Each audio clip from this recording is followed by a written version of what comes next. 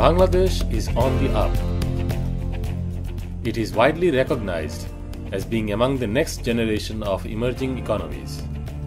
And while others have stuttered, Bangladesh continues to rise. Bridging India and China, over half of the world's consumers live within 3,000 miles. With a pro-business attitude, the world is taking notice of Bangladesh.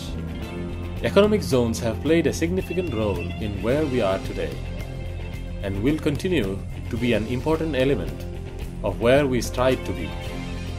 Bangladesh's economic zones regime is evolving, harnessing past successes while modernizing its structure to ensure it is well positioned to spur Bangladesh's growth for years to come.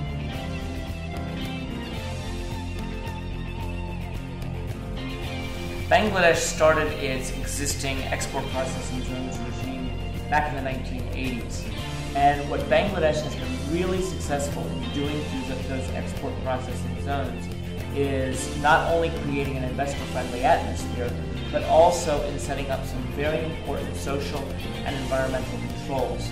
The situation in Bangladesh's export processing zones in terms of labor compliance, environmental compliance, payment of salaries, all of these things is much better than what you oftentimes find outside of the economic zones. In 2010, the government enacted the Economic Zones Act, which is a very forward-thinking and visionary kind of act, which opens up the development of economic zones to the private sector. They've also established an authority to regulate the new economic zone regime, the Bangladesh Economic Zones Authority, and they have drafted a set of rules and regulations to implement the new Economic Zone Act. That's a very positive development.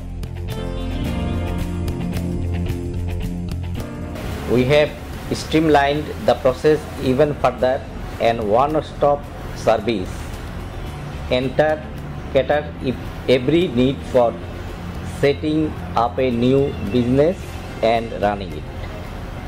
We follow the best practices of around the globe and ensure international standard working environment within the zones.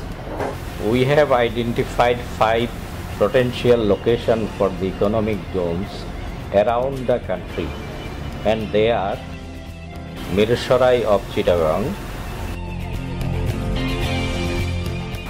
Anwara also in Chittagong, Sherpur of Maulabibazar, Sirazganj, and Mongla Port of Bagerhat district. So in this visionary shift that Bangladesh is making from government-owned and operated zones to private sector-owned and operated zones, it's following a trend that we're seeing worldwide, and it's a very good trend. It means that Bangladesh is understanding what its investor needs, and it's providing for the needs of the investor through these new private sector-driven economic zones. Bangladesh is growing. Be a part of it.